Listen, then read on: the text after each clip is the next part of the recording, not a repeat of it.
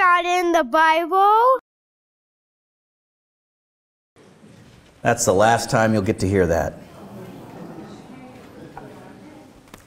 Jenny told me when Hunter first heard himself in that video, he said, "That's not me."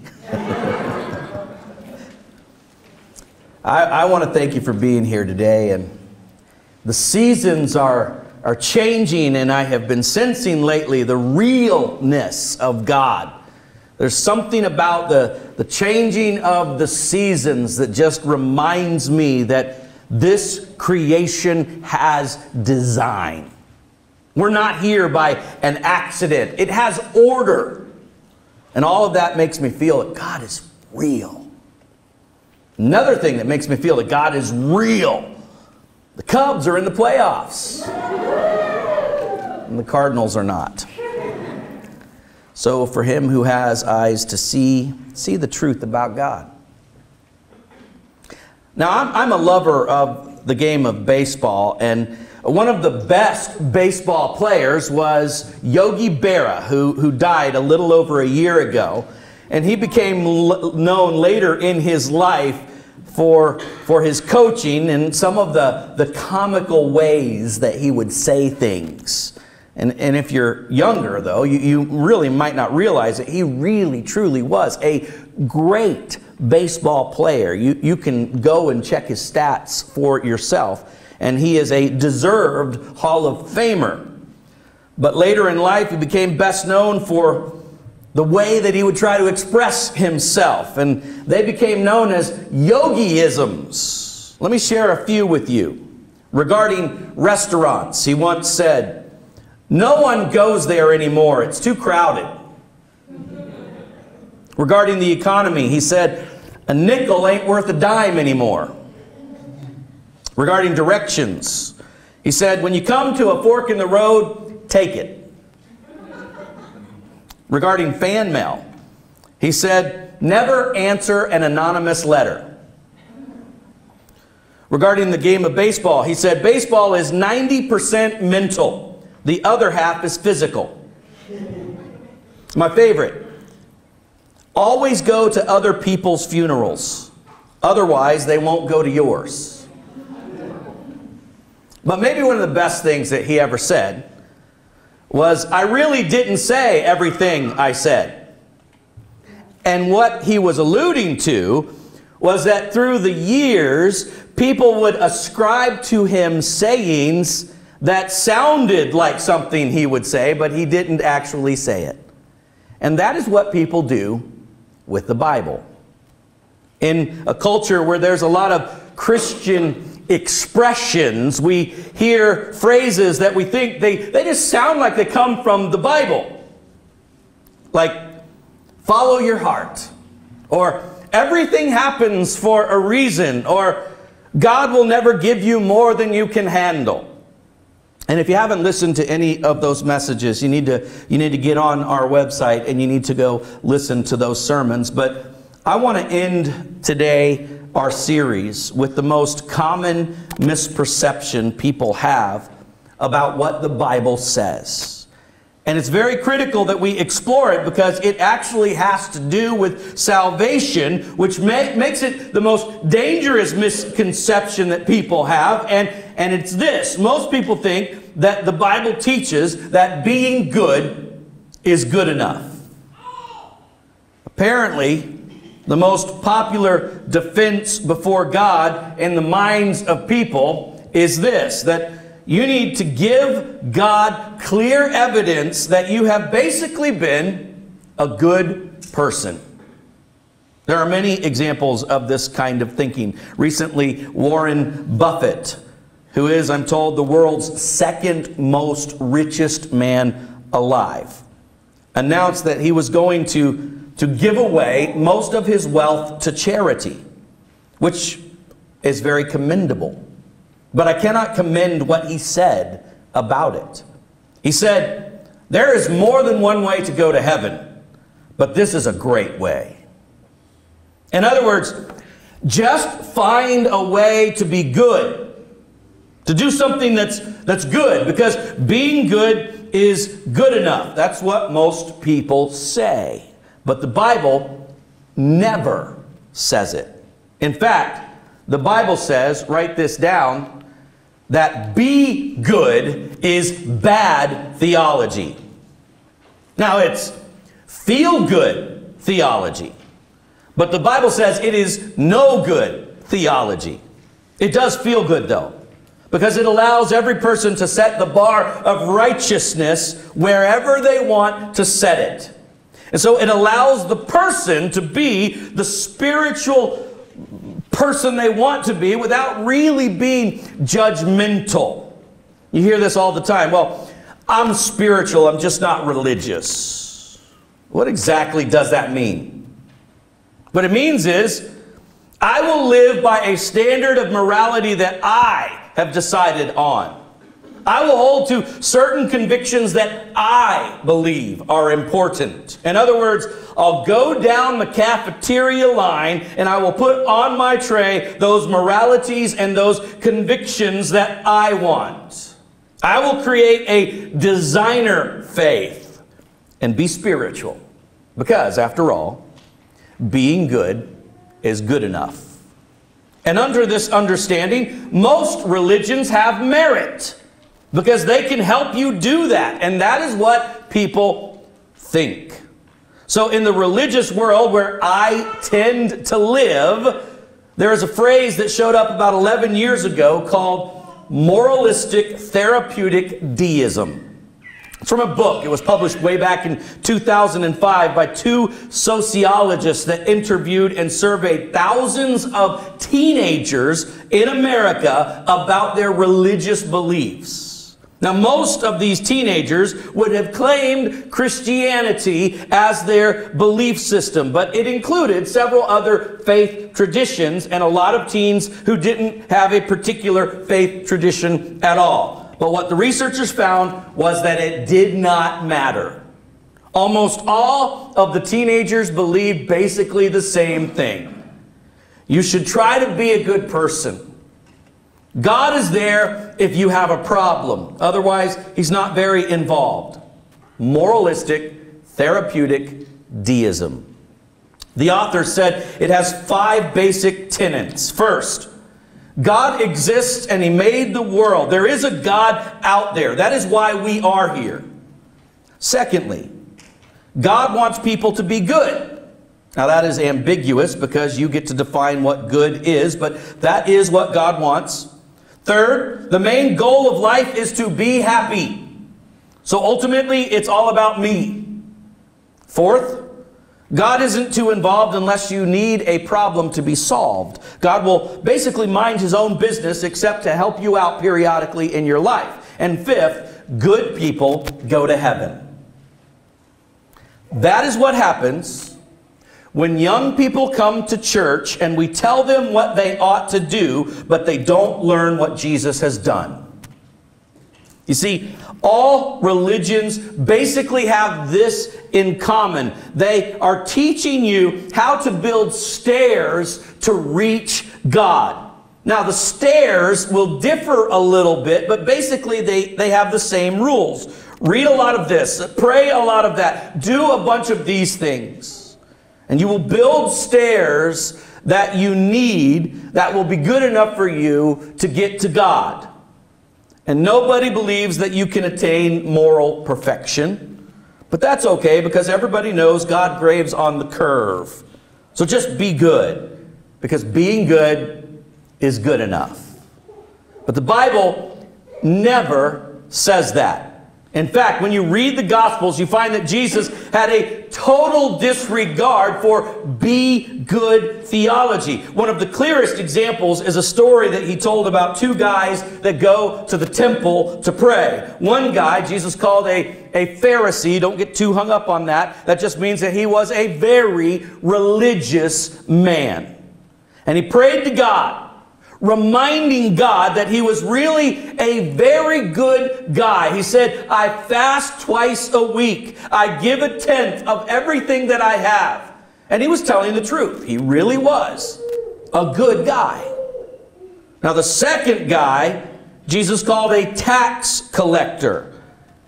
That doesn't really communicate to us. So let me change that a little bit. He was an ISIS fundraiser. Because that is what Jesus' audience heard when he said tax collector. Tax collectors were the people in Jesus' day that took your money to fund a brutal, sadistic, occupying army. And all this guy could pray was, God, I got nothing. I need mercy. And then Jesus said something that made every jaw drop. He said, the ISIS fundraiser went home justified before God, but good guy didn't. How is that possible? How can somebody who is so bad be closer to God than somebody who is so good? Well, Jesus would explain it this way over and over. Write it down. My goodness is my greatest barrier to God. You see, the appeal of religion is that it offers a way to measure goodness based on external metrics. And it really does feel good. Because I can find a way to measure myself to you that makes me seem good according to the metrics that I use. But the Bible says that you and I are not the standard for measuring goodness. The standard for goodness is God. And to illustrate that, just a few verses after Jesus told that revolutionary story, a real-life illustration shows up in the 18th chapter of Luke. And before I begin with that story, he talks about this ruler, a certain ruler. That word ruler here means that this person was a leader in the synagogue. In other words, he is a very respected religious individual, a moral individual. Not only that, we see in another account that the gospel records in another gospel that this encounter was a young man who was very wealthy. And understand, in their day, their belief was that if you were rich, that's because God had blessed you. His favor was upon you. Prosperity theology is not new. They believed if you were rich, it was a sign that you were actually a very good person. This ruler is the guy every pastor wants to have at their church. I mean, he's the guy that you want to have your daughter marry. So let's look at the story. Luke 18, verse 18. A certain ruler asked him, "Good teacher, what must I do to inherit life?" "Why do you call me good?" Jesus answered. "No one is good except God alone." This ruler thinks like most people. When you stand before God, there's going to be a scale, and all of the bad things that you have done are on one side, and all the good things that you have done are going to be on the other side, and you want all of the good things to outweigh all of the bad things. I want a credit sheet that shows a heavy balance of good. Here is the problem. This common view is absolutely blown out of the water over and over and over in the Bible for this simple reason. Romans chapter 3, verse 10, as it is written, there is no one righteous, not even one. A preacher that I love listening to was telling a story that he took his family to New Mexico on a ski trip. And he said they were driving down a two-lane road, and just before they got to the mountains where they were headed, he looked off to his side, and there was this pasture of mainly some grass and mud and a flock of sheep. And he said that compared to their dirty background, the sheep's wool looked pristine and amazing, just dotting this pasture. They went and skied for a few days, and while they were there, a very big snowstorm came and just dumped a ton of snow in that whole area. They said when they were driving back home several days later, down that same road, he looked off to his side again at that same pasture, and this time it's blanketed with a fresh carpet of brilliant white snow. And now those same sheep, against that backdrop, look filthy. They're dingy. They're dirty. Same sheep, different standard. And that is what Jesus is trying to get this ruler to see. Stop comparing your goodness to other people and start comparing it to God. God cares about the poor because God is good. You've got a lot of money, go sell your stuff to the poor. Be like God. And what the young man realizes, he doesn't want to be that good. Nobody can be as good as God. And what Jesus exposed is something that a lot of people just don't really get. It is that there is not really that much difference between very irreligious people and very religious people. They have the same problem. They don't think they need God. The very irreligious person says, I'm going to live my life by my own rules. I'm going to do what I want. I don't need God. I'm going to do it my way. The very religious person says, I pray this. I read that. I do this. I don't need God. And what is amazing is that the bad person recognizes his problem before the good person does. That's why Jesus said one time in Matthew chapter 21, Jesus said to them, I tell you the truth, the tax collectors and the prostitutes are entering the kingdom of God ahead of you. Because your goodness is your greatest barrier to God. So the rich young ruler starts to walk away. And look at what Jesus says in Luke 18, how hard it is for the rich to enter the kingdom of God. Indeed, it's easier for a camel to go through the eye of a needle than for a rich man to enter the kingdom of God. We like to focus on the wealthy part of that. But I'm telling you, it's not just rich that is the problem. It is goodness. And you've heard that all your life, and it doesn't have much power to it. So I want to reframe it for you. I'm getting older, and there are a few things on my bucket list that I would like to do at least once before I die. For example, I would like to dunk a basketball unaided by myself at least once before I die. I would also like to be the President of the United States. I think it would be great if I could have my own plane. What are the odds? What are the odds that I would ever be elected president? Maybe 1 in 350 million. But they are better than the odds that I would ever dunk a basketball unaided, unless they lower the rim to 4 feet. But listen, I will be president who dunks basketballs before I will be good enough to meet God on my own good terms. And if you feel a little uneasy, you're supposed to feel that. That is exactly what the disciples felt, because their entire life they were taught that being good is good enough. And now the best guy that they have ever seen, this rich young ruler, he's not good enough for the kingdom. So they ask the only question that they could ask. They ask in verse 26, who then can be saved? If this guy can't be good enough, what hope is there for anyone? And you need to hear Jesus answer. Verse 27, Jesus replied, what is impossible with men is possible with God. And here is the whole sermon in one sentence. Salvation is not a merit. Salvation is a miracle. If we could be saved by being good, why did Jesus need to come? We already had the law of Moses. That teaches you how to build stairs. The answer, the reason Jesus came, is what separates the good news of Christianity from the good advice of every other world religion.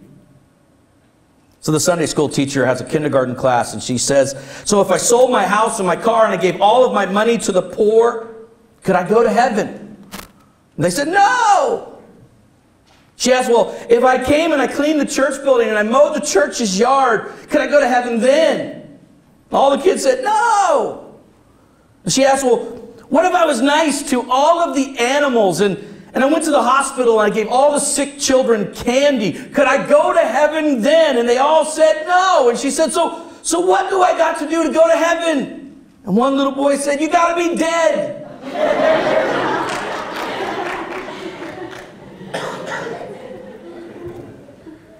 Jesus did not come to save good people.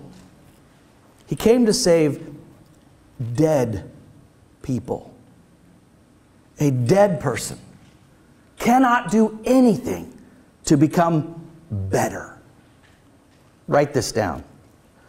The good news is the gift of God's goodness through Christ. Jesus did not come to help people get better. He came to help people get born again. Because we weren't good. We were dead in our sins. That is exactly what Paul says in the 2nd chapter of Ephesians, verses 8 and 9. Then he says this, for it is by grace you have been saved through faith. This not from yourselves. It's the gift of God, not by works, so that no one can boast. You cannot take credit for this. It is a gift from God. Salvation is not a reward for the good things that you have done. None of us can boast about it. Your metrics don't make you measure higher than anybody else. Look what Paul writes in Titus chapter 3, verse 5. He saved us, not because of righteous things we had done, but because of His mercy. God sees goodness in us when He sees in us His good Son.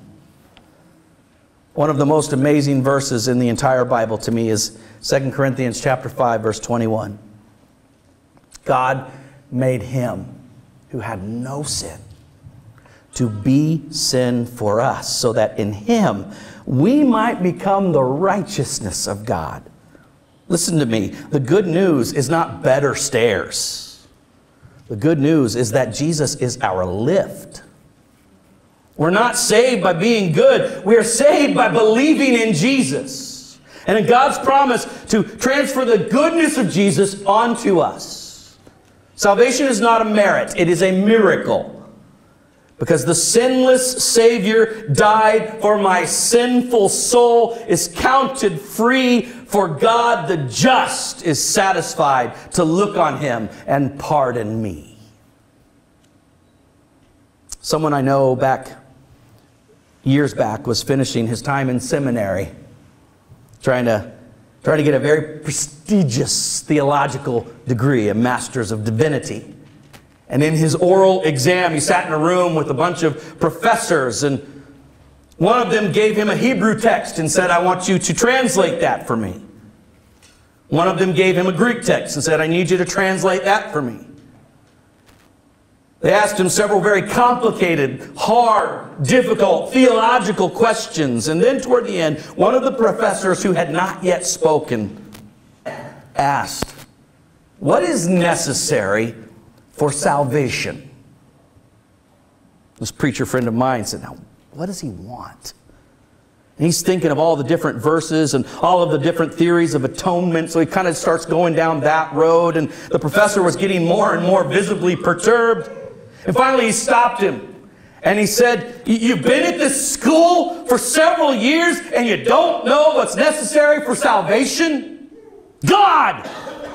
God is necessary for salvation. Because listen, what is impossible for you is possible for God. No one is going to get to heaven and say, I helped. That is what our two sacraments remind us. God has given the church two things to do, to baptize and to share the Lord's Supper.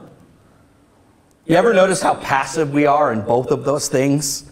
Someone baptizes you. You don't baptize yourself. Someone serves you communion to remind you salvation is a gift to you. Because being good is not good enough.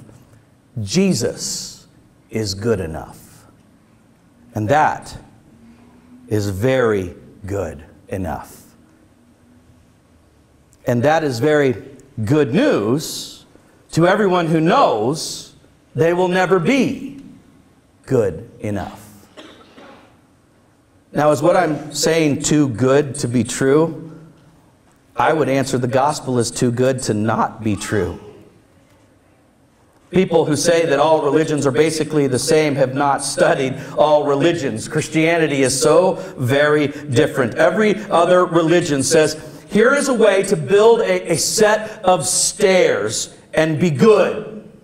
Christianity says, you are so bad, God had to become one of you and die in your place. Nobody would make something like that up. There's only one religion that says it is finished, and it will let you get off the try to be better treadmill. So dozens of times I have literally had conversations with someone that I am imploring to accept Jesus as their Lord. And they'll say something like, you don't know my past. You don't know what I've done. I'm not good enough to be a Christian. And my answer is always the same. I am not a Christian because I am so good. I'm a Christian because I am too bad to be anything else. I'll never build a set of stairs to reach a holy God. I need a lift. I'm telling you this morning that somebody is listening, and you are hearing what I'm saying, but you're wrestling, and you need to understand eternity is literally in the balance. The worst for human badness is goodness substituted for the blood of Jesus. Not a single person listening to me right now is so good that you do not need to be born again. And not a single person listening to me is so bad that you cannot be born again. And what you have to decide, because we are all going to meet God, is are you going to face Him trusting in your own goodness or His?